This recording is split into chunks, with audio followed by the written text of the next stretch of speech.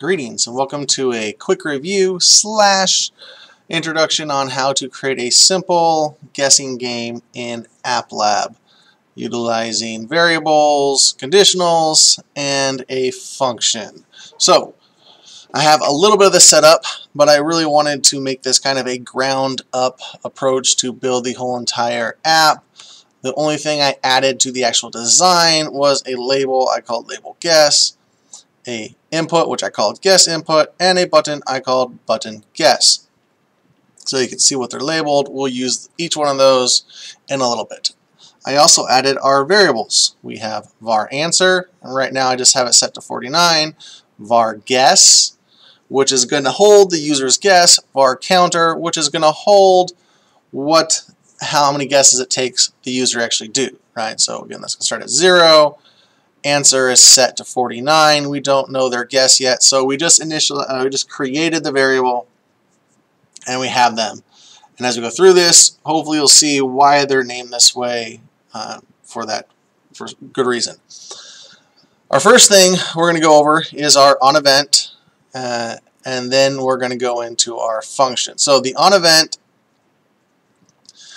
is just listening to button guess. Right, that's all we're going to listen to is a click. So whenever they click on button guess, it's going to execute all of our code. So we're going to do a couple of things, and we're going to call our function. Right. So if you remember how to create a function, you just drag in the function and give it a name. We're going to call it check guess, and it's going to check over all of the guess. So whatever their guess is, it's going to verify. And basically, what this app is going to do is spit out you guessed too high, you guessed too low, you guessed just right. Right. So that's going to be the gist of this, and then we're going to add a little bit more functionality out of this. So it's essentially a app that can keep on being played. Right. So let's start off with the onEvent because we need to work with our variables. Right. Remember, variables are just containers that hold a piece of information in memory. So this name answer is holding 49. Guess is holding nothing yet, and counter is holding 0. So we're going to update 2 of these for most of this, right? Because answer is the answer. So it's going to stay that way until we actually finished, right? So we're going to guess and the counter. So if we go over to our variable, we drag in a couple of x's, and we change them to counter, and we change them to guess. Counter needs to increment, right? This is a guess. Every time they click that, counter needs to go up because they made a guess. So we just type in counter plus 1. So when you look at this, it starts at 0. 0 plus 1 is 1. It sets it to 1. Counter is now 1. If they click on it again, counter is 1. 1 plus 1 is 2. Counter is now 2.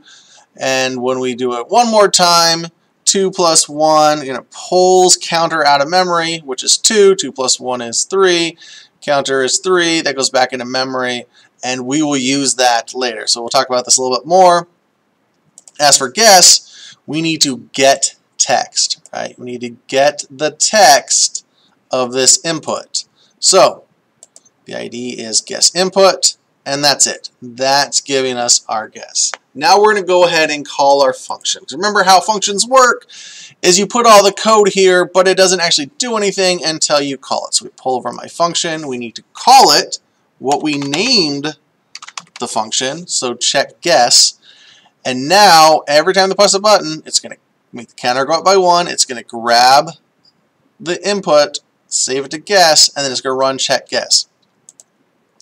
And this is where we add all of our conditionals. So I'm going to grab an if-else statement for now. We're going to go ahead and add 2 statements. We don't need this else statement. I'll get rid of it later. But now we need to build stuff, right? If it's too high, it's too low, and if it's just right. So if we head over to math, if it's too high, and this is another plugin for why you want to name your variables something that means something to you. So when we say this, if guess is greater than answer, right? If the guess is more than the answer, they guess too high. Now, if we would have called this user input and num1, then you're going to say if the user input is greater than num1, that doesn't mean as much to you. You have to kind of think about what they are. But if you name them guess and answer, if the guess is greater than the answer, then they guess too high. So let's go ahead and add those in there. Guess is greater than answer. Then we're going to tell them that they're too high. So that requires a set text. We're going to spit everything out to label guess. Everything we have is all we need. And then we guess you guessed too high, right? So with that same logic, we can do our less than. So if the guess is less than the answer, they guess too low, right? Guess is less than the answer, they guess too low. And then we can do if guess equals the answer, then they got it right, right? So if they guessed right, it means guess is equal to answer. So guess is less than answer, and then guess is equal to answer.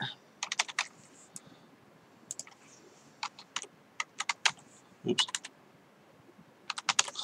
So now we have it all set up. Let's bring a couple more text box into set text into here. Again, all of them are going to change just the label guess.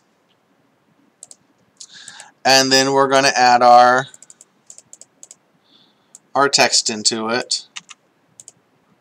You guessed too low, and then you guessed just right. So let's go ahead and try this out. Real quick, I'm going to get rid of this else statement. So if you go to show text, grab the else, make sure to grab the opening and the closing. Don't go too far, and don't grab in front of it, right? Grab the else, the opening and closing, delete, show blocks. Alright, so now we got it all set up, so it should work, right? So let's go ahead and run this. Run. Alright, we know the answer is 49, right? So 50 should be too high. Guess, you guessed too high. Alright, everything's working so far. 49. Well, let's do 48 first. 48 should be too low. It says they're too low, and the 49 should be just right. And it is. So our logic works. Guess is too high, guess is too low, guess is just right. But that's it, right? I mean, we can keep doing this, but we already know the answer. So 59 is too high. So we're going to add slowly but surely more functioning, right? One, we added this counter, but it didn't do anything that we see, right? So if I go down to the watcher and add that, you'll see it's 4, because I clicked guess 4 times. I went too high, too low, just right, and then this last one was number 4. But it doesn't show that. So we're gonna work with a concatenation, right? You guessed just right. Let's also tell them what their count was. It took, and then we're gonna be able to scroll so you can see this. It took, have a space there, plus sign, counter. I love that we can actually see this, but counter plus quotes, and then we're going to say it took blank guesses, right? So another space, and it's having fun for me. You guessed just right. It took space quote, and then we do concatenate counter in there, plus quote space guesses, right? So that should give us the answer. This should work well. We'll test this in a little bit to see what it works like. So let's go and reset it, run it. Now we already know the answer, so let's go 50 just so we can keep testing this. Let's make sure it didn't work. Let's go to 49. You guessed just right. It took 2 guesses. Apparently I'm missing a space here, and that should look better. But okay, now we have guesses. Let's just keep going with that. If we go 59, guess, go back to 49, guess. Right? It's still adding those up, right? So we need a couple things to make this app go further. But again, let's kind of refresh everything. We have our variables. When they click, the counter variable goes up by 1. The guess variable gets whatever the input. We then run the check guess. It goes down here. It pulls whatever the guess variable is, right? It pulls the guess. All right, we guess 49, and it checks it against the answer, which is 49. So that's why we get this answer. If we change it to 71, all right, as we run this, guess is going to be 71, answer is still going to be 79. So 71, 49. 79 is greater than 49. Remember, if statements, conditional statements, the first one that's true is done. So this is too high, it spits out too high, and it's done. It doesn't go anywhere else in that if statement. All right, good refresher. Let's keep going on how to make this better. And it all involves with the right answer. We're just going to add a couple pieces to this to allow us to do a few things. So first things first, let's update guess, right? Let's go ahead and update answer. Let's update answer, and let's actually make it 59 now. All right. So we're going to go ahead and run this again. Reset. Run. Guess. Oh well, blank is too low apparently. So that was one guess. Remember that we did one guess. 50 is going to be too high. Let's go down to 49. So this should give us 3 guesses. You guessed just right. It took 3 guesses because I was click happy and guessed too early.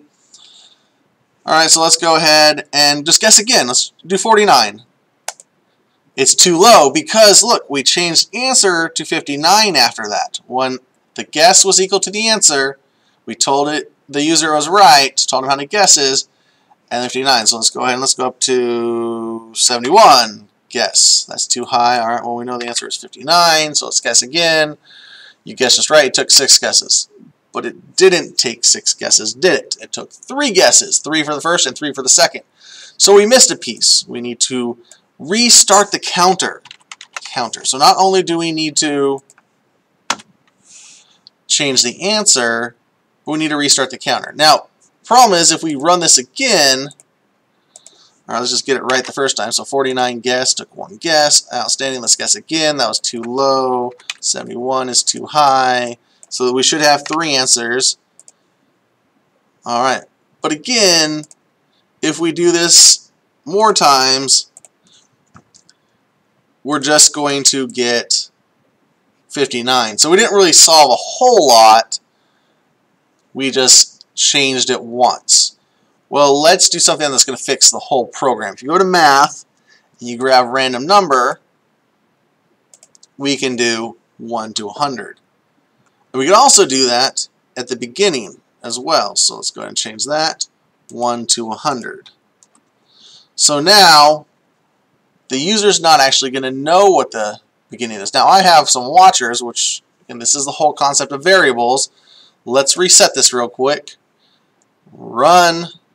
Alright, I know the answer is 35. Guess is undefined because we haven't clicked and actually got anything inside of it yet. Counter is 0.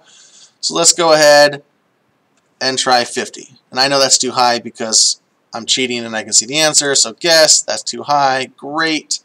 Let's go down 25. Guess, too low. Alright, let's go up to 40.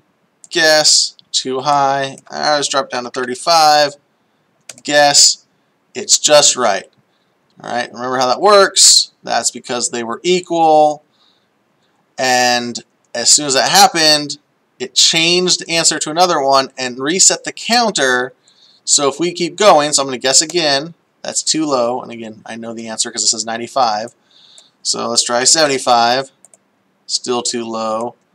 Now, one thing you're not going to, other than the fact that you clicked, we didn't put anything in there to let you know that it actually did anything, but you know, they got to trust themselves. Let's go to 85, guess, too low. Let's go to 100, guess, too high.